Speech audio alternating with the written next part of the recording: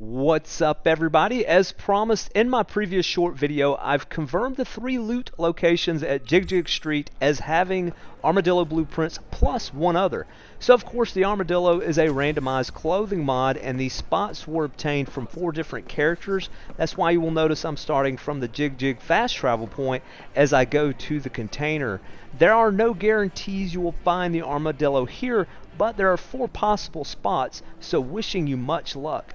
As always, you may refer to my weapon and clothing mod playlist for additional spots to check if you are interested, and future finds will be posted to this playlist as I find them. Thank you for watching, and hope to catch you in the next video.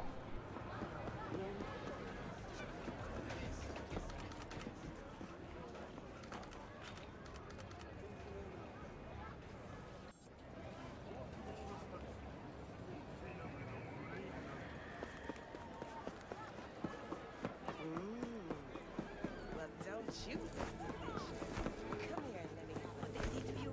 That is not okay. No, not okay. You must do something. Yeah? Like what?